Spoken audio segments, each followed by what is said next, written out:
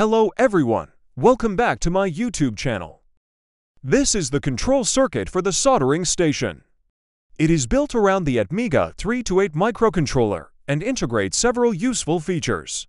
All operating parameters are displayed on the LCD. Adjustments are made through a rotary encoder. When connect to the power, pressing and holding the rotary encoder for 2 seconds allows access to the configuration menu of the soldering station.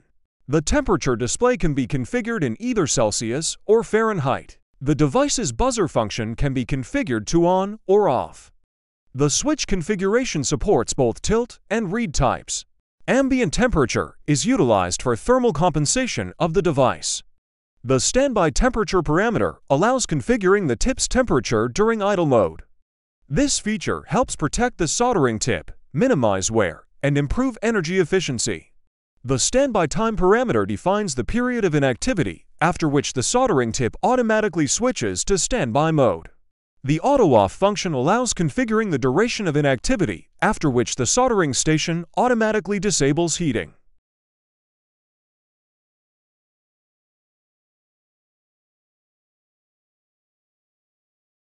When the soldering tip is inserted, the circuit transitions into heating standby mode, ready for operation.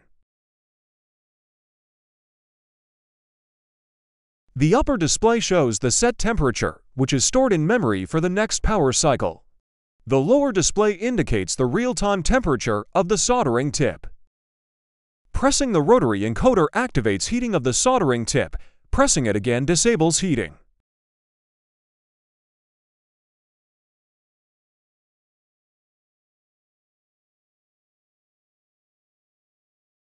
I'll explain the working principle and how to build it right after the introduction of my partner and sponsor, JLCPCB.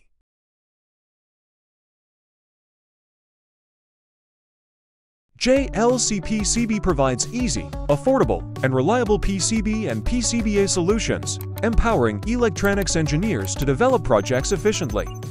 With 19 years of PCB manufacturing expertise since 2006, running 5 cutting-edge, in-house factories and serving over 5.48 million engineers in 180 countries and regions.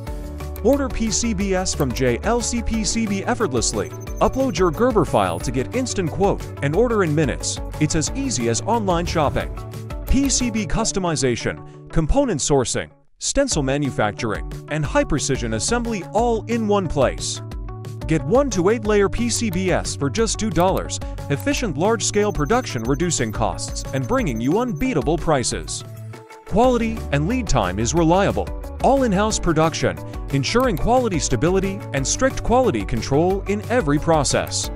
Rapid turnaround, lightning-fast PCB production in just 24 hours. Don't miss JLCPCB's 6-layer PCB special. Get $30 off with a coupon and enjoy top-quality 6-layer PCBs for just $5. Plus, to UNIC finish and no engineering fees for via InPad. This is a T12 soldering tip. Basically, the thermocouple sensor is connected in series with the heating element. When the soldering tip heats up, it generates a voltage. I'm using a multimeter here, so you can see it clearly.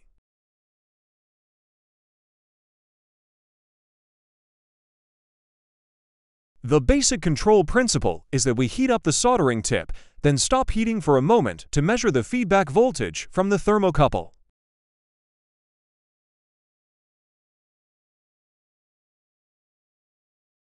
To do that, we use an Atmega328 chip with the connection diagram shown here. This part steps down the voltage to 5 volts to power the Atmega chip and also controls the heater.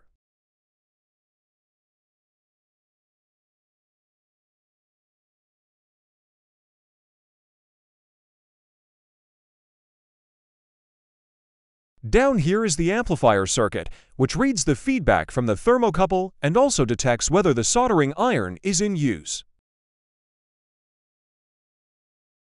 In addition, there are the connections for the buzzer, LCD, rotary encoder, and the temperature sensor. And here it is, the finished board and enclosure, just 1 week after I uploaded the Gerber files to the JLCPCB website.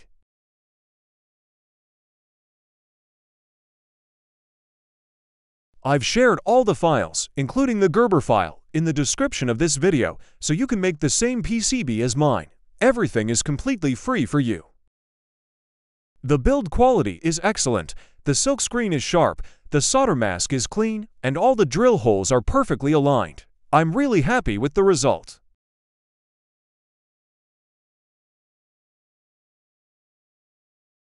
This is the circuit after I've soldered some of the components. We'll still need a few transistors, as well as the LM7812 and LM7805 regulators to step down the voltage and supply power to the circuit. The LCD I'm using is the 1206 type, with the pins connected as shown. All the connections are made using small wires to the main board. This makes it easier for us to place the circuit inside enclosures.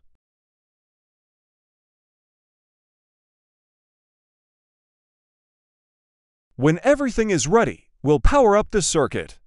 If it's working properly, the test points will show the values on the multimeter as displayed.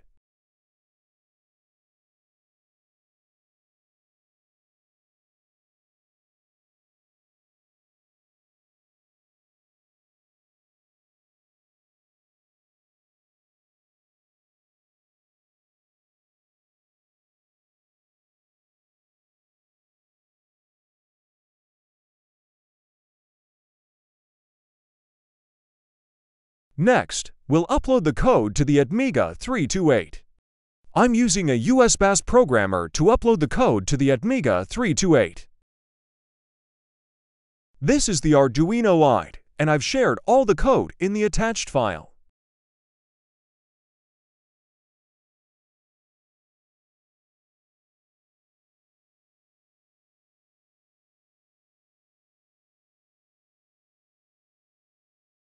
The first step is to choose the board. Here, we'll select Arduino Pro Mini.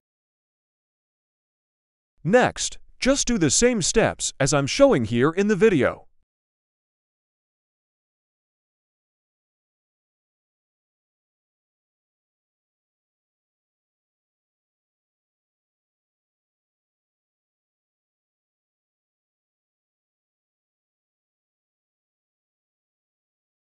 Thank you so much for watching this video. If you found it helpful, please give it a like and subscribe to my channel for more electronics projects. See you in the next video.